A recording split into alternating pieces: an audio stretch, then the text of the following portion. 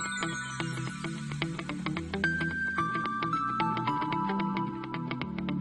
everyone, this is Bhargav Sudhar, and today we will learn a very important algorithm, that is Dijkstra's algorithm. So in this today's session, we will learn how to find the shortest path between 2 points using this Dijkstra's algorithm. Okay, so let us discuss example. So see, we are just directly doing the example, and in this example only, we will discuss the steps. Okay, so the question is, use Dijkstra's algorithm to find the shortest path between these 2 points, that is A and F. So this is the graph. Okay, so that means we need to find the shortest path between this A and F. So this A is, it is the source vertex. Okay, and this is F, that means the destination vertex. Okay, so our source node or destination. Fine. So this is the same graph. Fine. So what we'll do, we'll just create only one table and we'll proceed further. So the first step, this V, that means the vertex we have visited. Fine. And just in column, we will write each and every vertex name. So that means A, B, C, D, E, F. So there are total 6 vertex. So just write this A, this B, C, D, E, F. You can just write this vertices in any order. Fine. So first, see, we want to find the shortest path between this A to F. So we will start from A. Okay. So in a row, the first vertex will be A. Now, what is the minimum distance between A to A? So obviously it will be 0. So we'll put here dash. Fine. Now, what is the minimum distance from A to B? Or the distance between A to B? So that is 1. Okay. So we'll write here like this. That is 1 and via A. So we have reached from A to B. We have reached from A to B. So that means we have reached B via A. Okay. And it is the minimum distance. Okay. And this subscript means via A. So 1A. Now the next, A to C. So that is this 3. So that means 3A. Fine. So it is the minimum distance via A. So we'll write this 3A. Now this A to D. Now A to D.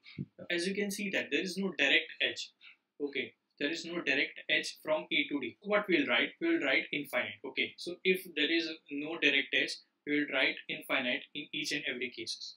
Okay, so A to D, there is no direct edge, so infinite. Now, in same manner, A to E, we don't have direct edge, so we'll write infinite. And in same manner, A to F, there is no direct edge, so we'll write infinite. So the first step is done. Now what we'll see, now see, as you can see that, just consider this row. Now in this row, what is the minimum distance? So what is the minimum distance? So that is 1A. And corresponding to that, what is the vertex? B. So in next row, this B vertex will be there. Okay. So now, again, this is done. The distance from A to A is done. Now B to B, that is also done. So that is dash. Now B to C. So what does that mean? We are trying to see. We are trying to find this minimum path from A to F. Okay. So A is done. Now we are jump to B. So that means we will look for the minimum or shortest path from B to each and every vertex. Okay. So now B to C. Now B to C. So it is 1. Now see, the source node is 1. The source node is A. So and we are traveling from B to C. So what will be the total shortest distance? So it will be this 1 plus 1. Okay. So that will be 2. And this and we are reaching this C. We are reaching this C vertex via which vertex? That is B. Okay. So this 2B. So that means this 1 plus this box. Okay. So that is 2B. Fine. Then next B to D. So this B to D, we have 2, but the source node, the source vertex is 1. So that means 1 plus 2. So that is 3, and we are traveling it via B. So it will be 3B. Now B to E. Now B to E, we have 4, but plus 1. So that means this 5 via B, and B to F. So as there is no direct edge, so we'll write infinite. Okay. After this, it is clear. Now among all these 4 entries, what is the minimum? So you can see that this is the minimum, and corresponding to that, what is the vertex? So the vertex is C. So here it will be C. Fine. So this 3 will be dash. Why? because we have already visited A, we have already visited B, and we are starting from C, so it will be dash. Now from C to all these other points. Now C to D. Now C to D. So as there is no direct edge, we will write infinite, but it is the shortest path. We've already this 3B. Okay, that is the shortest one. So it will be like this 3B. Okay, the minimum of infinite and 3B is 3B. So I'll just write 3B. Now C to E. Now C to E. So it will be this 5 plus 2. Okay, so it will be 7. Fine.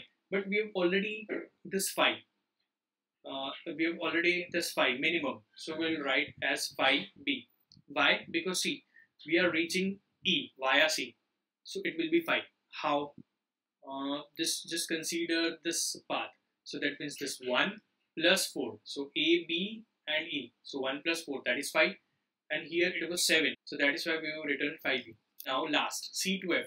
C to F, as there is no direct edge, we will write infinite. Okay. So now in this row, what is the minimum weight? That is 3B. So just mark it. Now corresponding to the vertex D. So that means next point is D. So the traveling of A, B and C is done. So next, so this all these entries will be dash, okay, and D to D, it is obvious. Now D to E. Now D to E, that is 7, and 7 plus this minimum, that is 3. So 10, but we have already minimum 5. Starting from A. How? We are trying to reach E. So that means this ABE, so that is also 5. The minimum is 5. So no need to go via D. Okay, just go via B. Fine. So it will be same as this 5B. And last D and F. This D and F.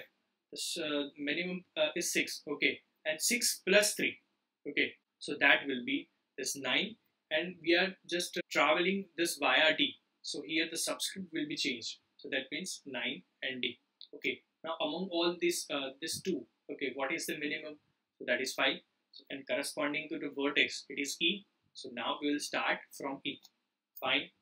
Now E. So you already visited this A, B, C and D. So it will be dash like this. And E to E obviously dash. Now E to F. Now E to F we have 2 and plus all these previous weights. So that will be 5. So it will be 7. Now 7 and 9. So what is minimum? So obviously it is 7. So we'll write the 7 and we are traveling via E. So that means this 2. So what is that path? Okay, that we'll discuss later. Now as it is the last one. So it is 7E. So this is how you can create this table. Fine. Now how to find a path? Okay. Now see, just consider this 7E. So what does that mean? To reach from E to F, the minimum weight, that is 7. Okay. So 7E. Now corresponding to the vertex. Now see, this will be the shortest path. How?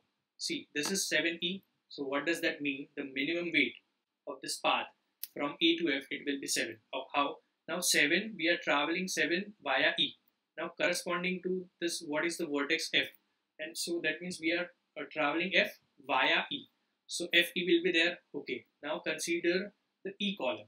So in E column, we are traveling via B.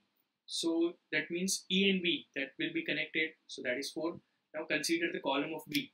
So column of B. And we are traveling B via which vertex? That is A. So it will be A. So A, B, E and F. So 1 plus 4 and plus 2. That is 7. So minimum is 7. Again I am explaining. See, this last square. So 7 will be the final minimum distance between this A to F. Now see, this 7, it is what? That is A to F. So that means this F will be there. Okay. Now we are traveling F via which vertex? That is this A. So E will be there. So EF, just draw this EF and the weight 2. Now just E via E. Now just consider the column of E. So the column of B. So that means we are traveling E via which vertex? B. Okay. So that means B and E has to be connected. Now consider jump to the column of B. So and we are reaching B via which vertex? A. So that means A to B. So we have covered A to F. We have find the one path which is shortest. So A, B, E, F. So this will be the path with the minimum distance, that is 7. Okay. So this is how you can find the shortest path using this Dijkstra's algorithm. Okay, thank you.